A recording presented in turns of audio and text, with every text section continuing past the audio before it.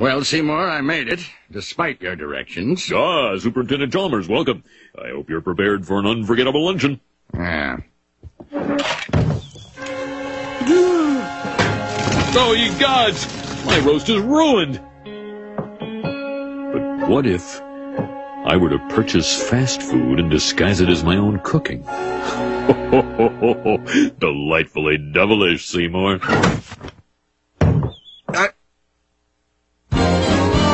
Skinner, with his crazy explanations, the superintendent's gonna need his medication. When he hears Skinner's lame exaggerations, there'll be trouble in town tonight. Seymour! Superintendent, I was just stretching my calves on the windowsill. Isometric exercise. Care to join me? Why is there smoke coming out of your oven, Seymour? Oh, that isn't smoke. It's steam. Steam from the steamed clams we're having. Steamed clams.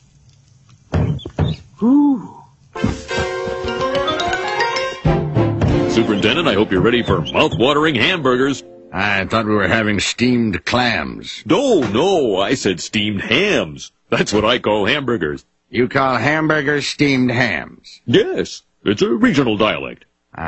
What region? Upstate New York? Really? Well, I'm from Utica, and I've never heard anyone use the phrase steamed hams. Oh, not in Utica. No, it's an Albany expression. I see. You know, these hamburgers are quite similar to the ones they have at Krusty Burger. Oh, no. Patented Skinner Burgers. Old family recipe. For steamed hams. Yes. Yes, and you call them steamed hams despite the fact they are obviously grilled. You know, one thing I should...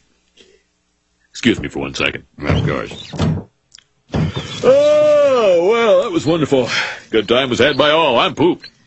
Yes, I should be. Good Lord, what is happening in there? Aurora Borealis? Aurora Borealis. At this time of year, at this time of day, in this part of the country, localized entirely within your kitchen. Yes. May I see it? No. Seymour! The house is on fire! No, Mother, it's just the Northern Lights. Well, Seymour, you are an odd fellow, but I must say, you steam a good ham.